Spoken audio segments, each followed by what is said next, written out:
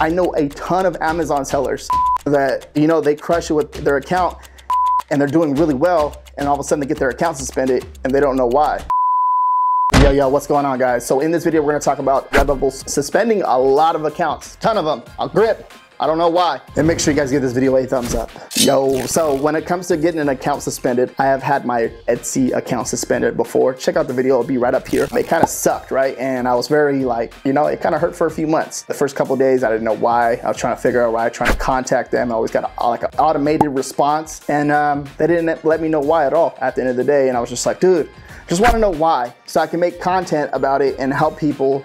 Like, don't do this. Don't do what RJ did. Don't do that, because that's a big no-no, right? Oh, no. And that's part of me creating content, just to help people and let them understand, like, okay, this is what I did, but they didn't let me know. So, like, Redbubble, maybe some people are saying it's a glitch.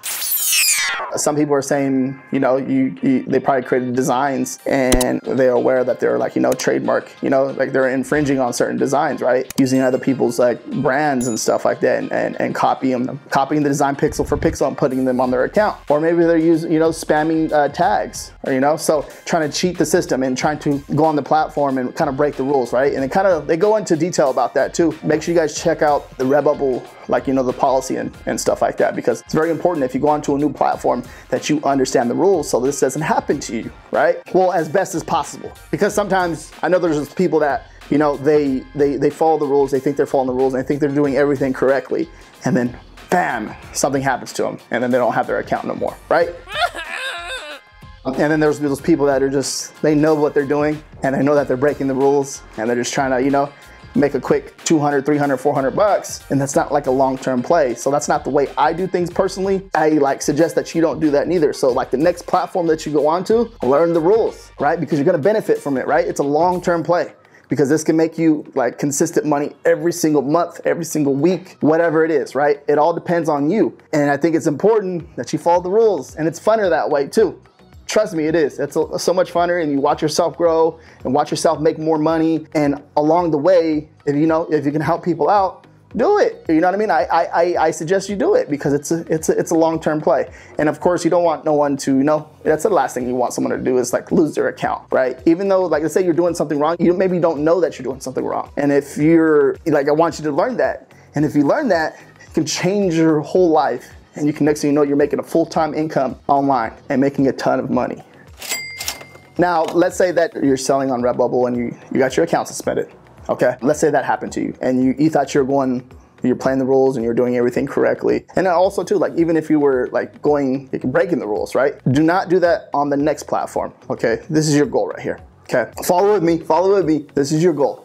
You created an opportunity for yourself, and you don't even know it, right? You know how one platform works. You know that you can make sales on this platform. How come you can't do it over here, right? So for example, when I got my Etsy account suspended, I literally knew that was just like another stream of income. But see, and this is a thing that you can learn from too. It's like you want to diversify, like you want multiple streams of income, right? But not like start off with like a few of them and learn, like, you know what I mean? Learn the platform, learn how to grow, you know what I mean, your income and stuff on a different platform. So just because one door closed over here doesn't mean you can't learn something else over here. Because you learned it over here, how come you can't do it over here, right? So if you literally take that mindset and apply it to another platform, you're gonna win, right?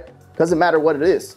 You can do it. Like I did it, you know, and I share the knowledge with you guys because I want you guys to win. Even just because you mess up, there's a little roadblock, you get your account suspended, whoopee, you know what I mean? You can only like dwell on it for so long. Then you have to figure out something else. And then you have to crush it over here, right? So good job over here. You did it happens. Like it's part of the game. So you get used to it. It's part of the game. You might do it over here, then all of a sudden you learn it over here and you think you're doing it right over here, then it's suspended again. Boom, it happens again. It's part of the game. I know a ton of Amazon sellers that, you know, they crush it with their account and they're doing really well, and all of a sudden they get their account suspended and they don't know why. And then literally they get their account back and then they literally crush it over here again. They're doing something else, they get their account back or whatever. Most platforms are very strict on not giving the account back, just to be very clear on that. But they figure something else out and they crush it over here. So basically you can always do it somewhere else too as well. And especially with the print on demand knowledge that you know with Redbubble, you can take it to a few different platforms. And I'm gonna explain those platforms right now in a bit, but it's literally that simple. So you got it, it's okay, you got this. So let's talk about the other platforms that you can make money on right now. So here are 6 different platforms that you can start on right now. There is KDP, there's Society6, there's Spreadshirt, TeePublic, Etsy, and Merch by Amazon. Okay, Merch by Amazon is invitation only. So now when it comes to these platforms, right, you have to figure out the way. I know it's gonna be maybe a little bit difficult for you to figure out how to sign up if you're from a different country, but there's a way you can figure it out, right? There's always a way for you to figure that out. And that'll be like a whole different video, but you definitely got this, right? There's so much opportunity out there. Like you literally created so much opportunity. You know how you can learn one platform and just do the same thing over here on this platform, but this time you just follow the rules, right? Or if maybe you just made a mistake and you didn't see like one of the rules and you made a mistake, and that's perfectly fine too. It's not the end of the world, right? We all make mistakes. We're all human beings. We all make mistakes. And I don't care what anybody says, right? It all happens to the best of us. We all make mistakes. We make mistakes every single damn day, right?